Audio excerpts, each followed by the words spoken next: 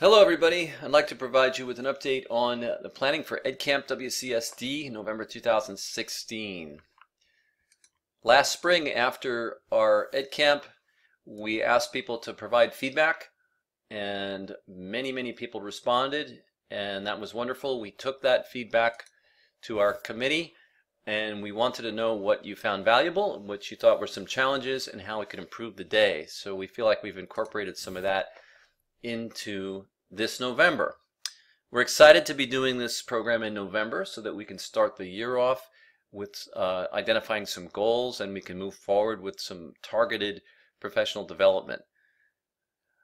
We did notice that there was difficulty with the site at Van Wyck with traffic, so we've decided to go back to having two sessions, two groups, one secondary and one elementary, at both of the high schools, using the high schools as the site. We're going to continue to provide sessions that are participant driven, because that's at the heart of Edcamp, and we're going to expand the practice of providing support materials in those sessions to help the facilitators and to help the conversation be focused.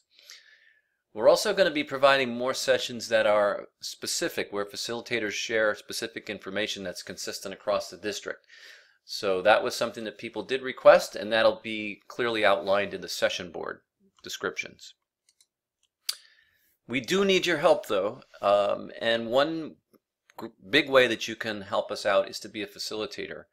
If you were in the sessions last year, you noticed that the facilitator is a person who primarily keeps the conversation going, and your job is not to be there to teach people, but to just make sure that everyone gets a chance to speak, that everyone gets a chance to share during the session, and that also we capture some of that information into the Google Doc notes that we have set up for each session.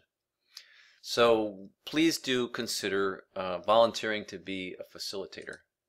Also, Edcamp works best when people come ready to share. So please think about bringing your experiences, your ideas, the work that you're doing, the questions that you might have, the situations that you would like to share, get feedback from your peers.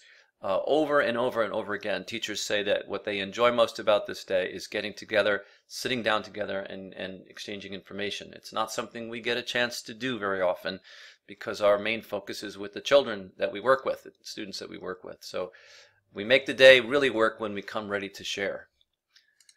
So we do have a website. It's set up, and the way that you can get to that website is through the district staff link. So if you go to WCSD and click on staff and then click on Edcamp resources, it'll bring you to this website, which will provide basic information about what Edcamp is, how it ties to our core values and mission statement. This is also where you can provide input on the session boards. That link is up there now, and you can go ahead and fill that survey out, and that'll continue to be open. There's also information on being a facilitator. So if you're wondering what that means, if you've never done it before, you're new to the district, you can check that out. It's a great way to participate. And then also, again, there's resources about the use of Twitter, which, if you recall, Twitter is our way of capturing what's happening during the day. It's a great way to go back and see the excitement of the day. In fact, before I made this video, I started by going back and looking at the hashtag Edcamp WCSD, and it brought me right back to the day, the excitement of the day. And so there are resources here about what Twitter is, and if you're not a Twitter user, you can learn more here, and there'll be folks to help you during the day. So again, thank you very much for your feedback from last year, and your continued support for this great approach to professional development. And look forward to seeing you at Edcamp.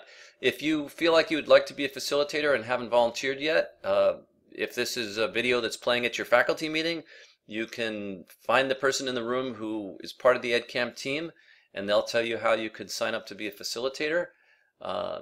And hope to see you there, and thank you for listening.